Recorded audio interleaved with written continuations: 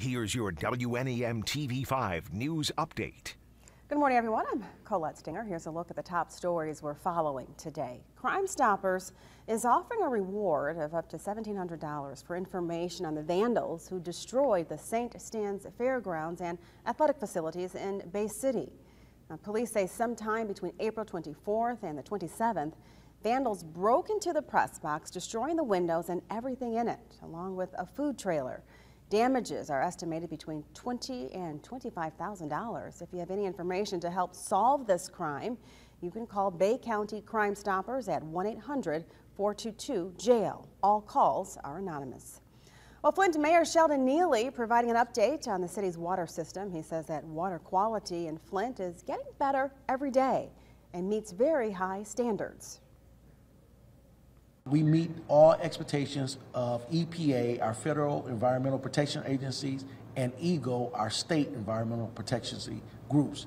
We continue to test meeting the standard of quality under the lead copper rule, which is 15 parts per billion. We continuously test in a single digit, whether it's 6 parts per billion or 4 parts per billion. We are testing, if not the best in the state of Michigan, is one of the best in the state of Michigan. Now, the mayor also thanked Ice Mountain brand water, which has donated bottled water to Flint residents for nearly 7 years. He says water distribution centers will remain open through the end of the year. Organizers of the Juneteenth celebration in Saginaw are looking for entries for their Freedom Parade. The event is on Saturday, June 18th, and the procession needs businesses, nonprofits, dancers, drummers, classic cars, all of the things that make a parade. The entry fee is $25.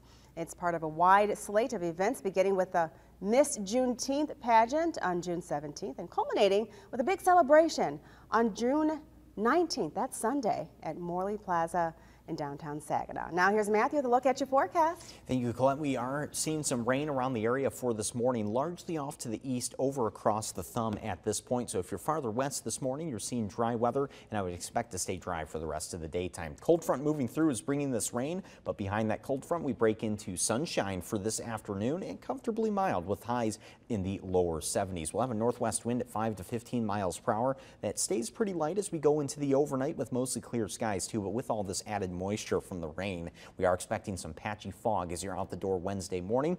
But with sunshine Wednesday morning, that does mean the fog will lift pretty quickly. But then as we head into Wednesday afternoon, clouds do make a return ahead of our next round of showers. These will be a little more scattered and a little more light as they move through the area. We don't have as much moisture to work with this time around. That eventually comes to an end later on Wednesday night. So if you have evening plans for Wednesday, just keep tabs on the radar. Know that some rain will be around the area. So for the rest of the rain for this Tuesday morning, expecting up to a ½ of an inch at the most in the eastern thumb, and then tomorrow's rain Wednesday evening will add around another 1/10 to 2/10 of an inch of rain to the area. High temperatures around 73 for the Tri-Cities, 73 in Flint today, middle to upper 60s up in our northern counties. And on your 7-day forecast, we continue with those 70s for the rest of the week with overnight lows in the 50s and a daily chance of showers Thursday and Friday too, but those chances are a little bit lower. There will still be plenty of dry time in between those showers. This is great weather for the lawn and for your garden.